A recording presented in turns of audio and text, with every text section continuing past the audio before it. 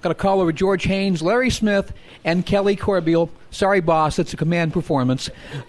This is a transition moment for Project Feed the Thousands. George and Larry, the co-founders, the co-chairs, and in effect handing it off to one of the brand new co-chairs. Gentlemen, what can you say about the people you've chosen? Well, they certainly look a lot better than we do. George and I, quite seriously, several years ago, this is a big effort, a huge effort. 25 trucks, $125,000, a lot of logistics in a short amount of time, and we're getting old. And always the mission has been in front of us to raise the money, to raise the food, and that when the right combination, the right people, and the right time came, we would know. And it was this year, and we found the absolutely perfect people. And George will explain why, but it's Kelli Corbeil, who owns WTSA, and Jeff Morse, the CEO at River Valley Credit Union. And it just couldn't have been a better match for this project, and I think the right time. George? George? Yeah, I second what Larry said, and I think several reasons why Kelli and Jeff are our choice, the right choice.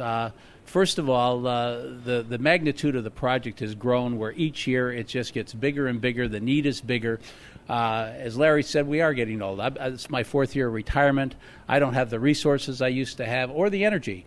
And so we've picked two people who have the same passion. And that's really what we need. We need passion to continue this program because of the need, and not only continue it this year, but continue it in the ensuing years as we go forward. So obviously, Kelli, owner of WTSA, a founding sponsor, has that same passion. Jeff Morse, CEO of River Valley Credit Union.